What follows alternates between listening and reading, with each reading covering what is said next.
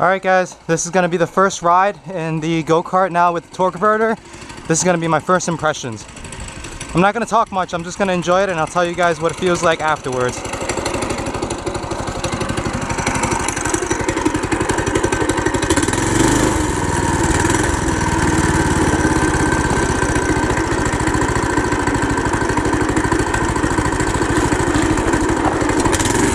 Alright, before I even go, I just gotta say right off the bat, from going from a stop to any kind of moving, definitely feels a lot smoother.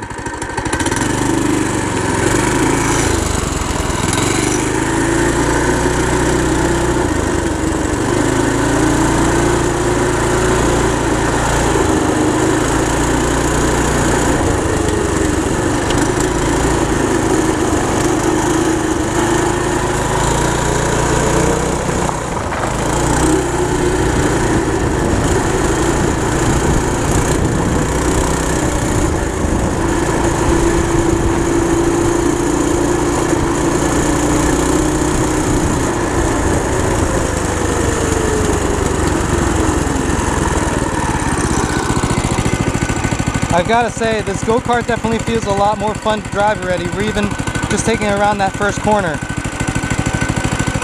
I'm going to be taking it a little bit easier because I'm not sure if everything's tight enough, so we'll see.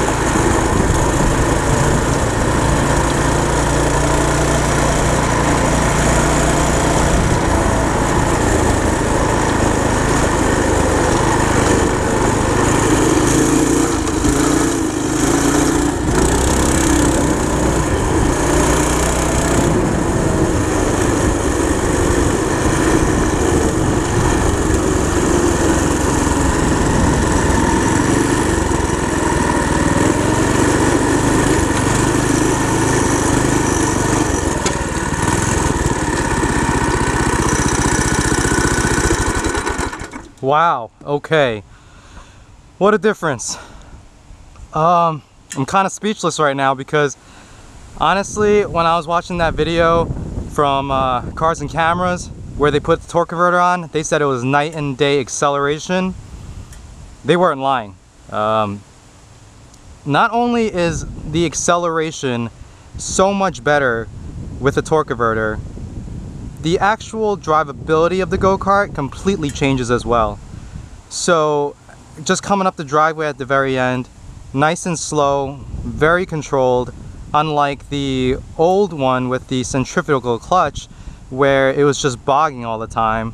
I'm not giving it 100% fair comparison simply because that centrifugal clutch was prematurely engaging. However, even compared to the old go-kart that I had, this is definitely a lot better, and I gotta say, taking the turns and trying to drift the go-kart is just so much easier and so much more doable because you're always in the right power band. So the thing with these particular go-karts, I mean these Predator engines, is that their torque curve is very, very small. And so they only generate power at certain RPMs and not really much so in any other RPM. And so as a result of that, when you're using a centrifugal clutch, it makes it very hard to drift and to control those drifts. Whereas here with the torque converter, I really feel like I'm able to control the drift even when I'm in the turn. So now I really will get the chance to perfect my ability to do drifts, because when you're in a car, obviously it's not as safe to do, and I never encouraged you to do it on a street.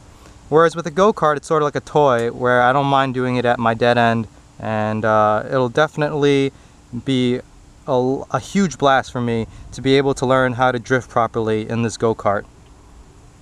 So now what I'm going to do is just make sure that everything that I had tightened down didn't come loose. Make sure that it's safe before I really flog it. And then what I'm going to do is that 0 to top speed run, see how long that takes, which I am for sure gonna bet that it'll take much less than the 11 seconds that it took for the centrifugal clutch, and I guarantee that the top speed will definitely be higher. So stay tuned for that video when I do a direct comparison between the centrifugal clutch go-kart with the Predator versus the torque converter with the Predator. That's the only thing that I've changed between these two videos. So thank you guys for watching. Make sure that you subscribe to stay tuned for the upcoming videos, and I'll see you guys in the next one for more go-karting fun.